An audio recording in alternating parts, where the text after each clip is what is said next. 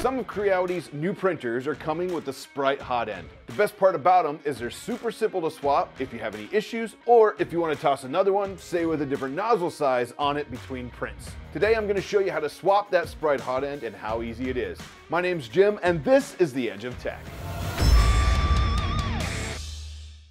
Now the Sprite Hotend came in two different flavors, non-pro and pro. The big difference between these is that the non-pro has a PTFE tube that goes all the way down into the nozzle, and the pro model, like we're going to talk about today, actually has an all-metal hotend. That's cool and all, but I think the best part about these is actually how easy they are to swap on these machines. But why would you need to swap it?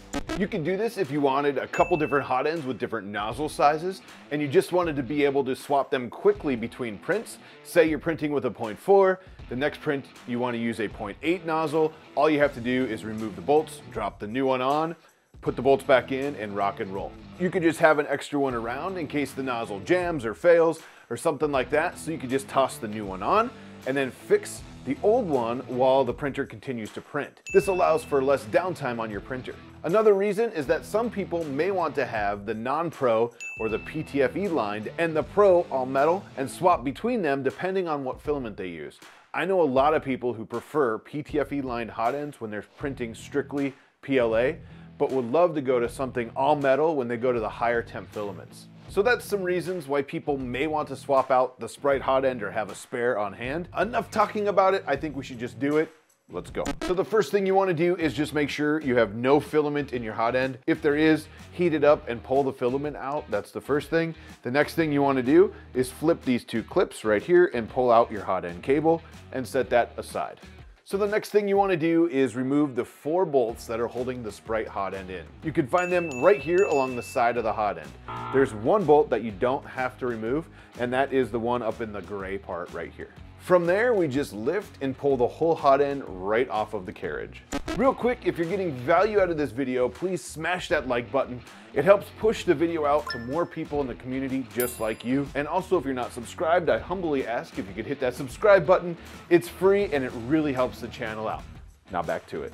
Now that you have the Sprite Hotend off, you need to move over the CR Touch if the CR Touch didn't come on the new one. You can get them with and without the CR Touches on them, and you can also buy one separate if you already have one that doesn't have it. To do this, all you have to do is pull the little cable and remove these 2 screws and that CR Touch will come off. And then on the new one, all you have to do is put the 2 screws back in and push that cable in and you're done.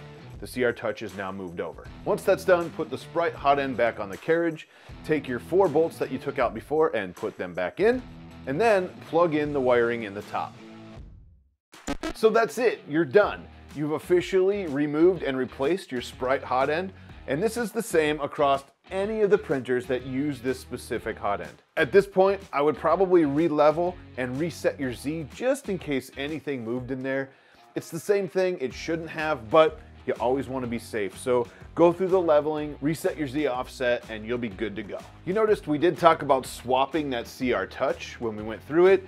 I did mention that you could actually pick up a spare and put it on your hotend ahead of time, and that would get you going. The other benefit of this is that if you were to crash the CR Touch into something and break it, something went wrong with it, it is super easy to swap out. As you just saw, it's one little cable and 2 screws, and you can get these separate. So that's another cool thing about the Sprite Hotend. They make it super easy to swap that CR Touch out as well. Let me know in the description if you think it's useful to be able to swap out a hotend like this as easy and fast as this is. Really, without this video, it's 5 minutes or less. It is so fast to do this. And if you find it beneficial, I like to hear that too. The kit that I used is actually to replace a printer that didn't have the Sprite extruder on it.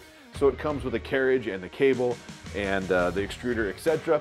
I'll put this in the link in the description along with the CR Touch. And also I'll put the links for the Sprite Hotends so you don't get the carriage and all the extra stuff too. But this is cool because I can swap it into a printer that doesn't have the Sprite and make that work too. If you want to see more about how this Sprite Hotend performed, check out this video right here.